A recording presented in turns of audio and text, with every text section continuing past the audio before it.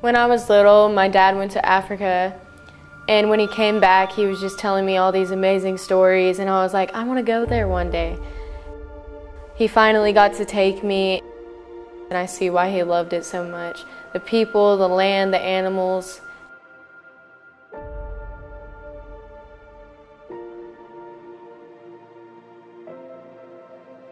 My dad, he's helped many people around the world and just showing them the true meaning of hunting.